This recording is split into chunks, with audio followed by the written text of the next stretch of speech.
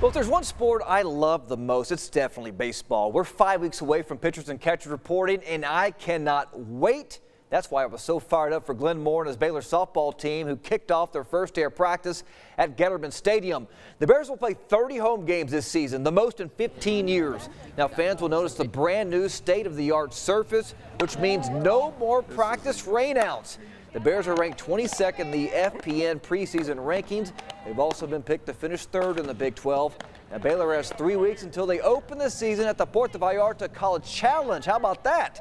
Head coach Glenn Moore says they're going to get battle tested early. Probably would have backed off the strength of the schedule just a little bit to give them, at least early on, to give them some time to grow. But after having the fall that we had, I think we're very capable of competing with this schedule, and if we do, it'll make us into a much better team.